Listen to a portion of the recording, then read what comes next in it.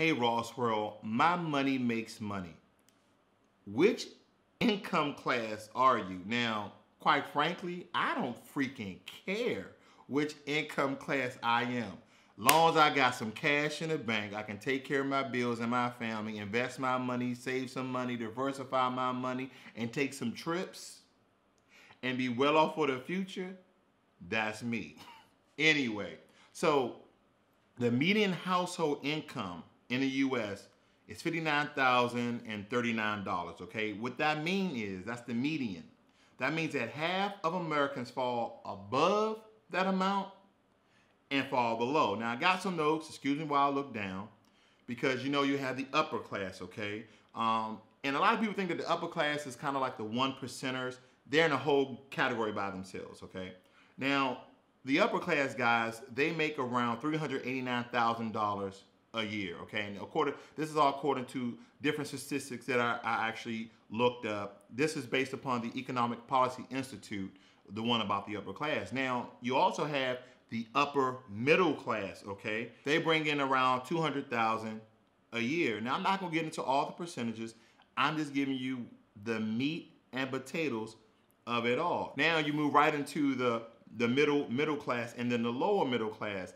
And this is a wide range, okay? You have 35,000 to 100,000. That's families or a single person that brings in, okay? That brings in that amount of money every year. And then this is, mostly built upon families. And I got this information from the Urban Institute. They define middle class as adults with size-adjusted household incomes of between $30,000 and $100,000 for families of three. Okay, so what does this all mean to you? And once again, the poverty line, okay, this is the poverty line. They said the current official poverty threshold is an income of $24,257 per year for a family of four and $18,871 for a family of three, okay? That is really no money. $24,000 a year, what, $24,500, $24,200? That's really no money, okay? And that is the poverty line, okay? So we're talking about poor people when it comes to the poverty line. What does this mean to you? In essence, it really shouldn't mean that much. It's a good information as far as where do you fall, but it can kind of help you to understand that the economy, that half of Americans fall above 59,000 and the other half fall below. Now, depending on the areas that you live, that is the real class. So if you live in New York, okay, and for you New Yorkers out there, you know what I'm talking about. If you live in Manhattan, there's no way you can survive off of $24,000 if you're not homeless. But if you take that $24,000 and you move to Mississippi, you move to Alabama, which are what they call poor states, you may survive off of that. But there's certain areas where you just can't survive off that amount of money. You go to San Diego, there's no way you get in a place in San Diego unless you're living with 10 people. San Diego is very expensive to live. Washington State is very expensive to live. DC is very expensive to live. So when you're talking about what class you live in, what class you are in, what income class, that dictates where you live.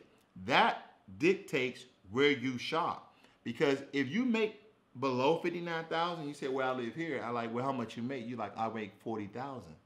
That helps me to understand why you live there. Now, if you say I made 100,000 and you live there, I'm like, you're saving a lot of money, aren't you?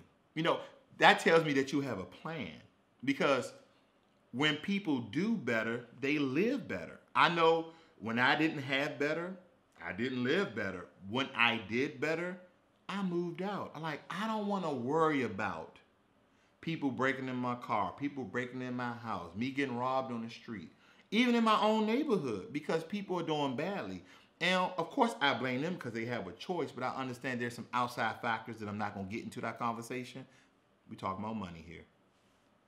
That if you live in those neighborhoods and you make that great money, you must have some master plan. But most people, when they do better, they live better.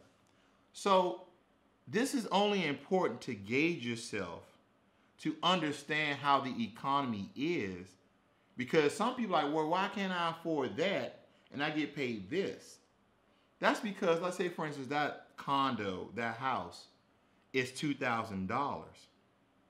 $2,000 a month, and you only make $2,500 or you only make $3,000. You can't afford it because those underwriters or those rent people or those people who are trying to sell you the house, they understand that you have other bills, gas, insurance, light, water.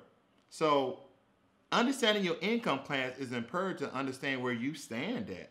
It understands why you're not granted the same loans, the same amount, the same amenities, the same neighborhoods and areas that someone who makes more money than you, okay? Because I'm going to tell you now, long time ago, it didn't matter how much money you made. If you was a person of color, they just wasn't going to let you in. But nowadays, it's about that money. Now, maybe in some neighborhoods, I don't know, but I know if I take my money to a substantial neighborhood, they don't care what else. They're going to sell that house. I'm going to rent that. Now, as far as I know, okay? That's just my experience. Maybe you had some different ones.